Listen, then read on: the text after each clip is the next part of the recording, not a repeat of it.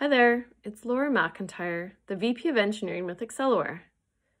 Today I wanted to point out a cool feature on our website that answers a question we commonly get asked. People wonder, can RFXL be integrated into an existing SAGD project? The short answer is yes.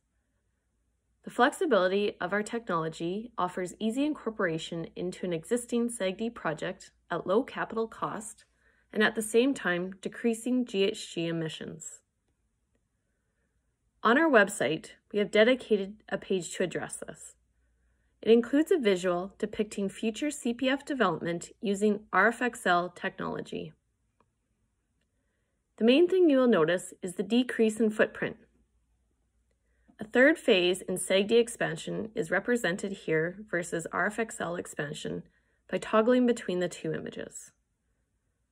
This decreased footprint is due to the elimination of the water processing treatment as well as any steam generation equipment required. RFXL not only eliminates the need for fresh water, we also do not require any solvent injection or recovery. Another notable difference is how much lower the cost is for RFXL expansion versus SAGD.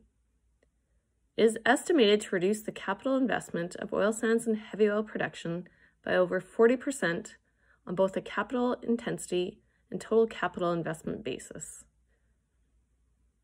I encourage you to check out this technology tab on our website and be sure to let us know if you have any more questions.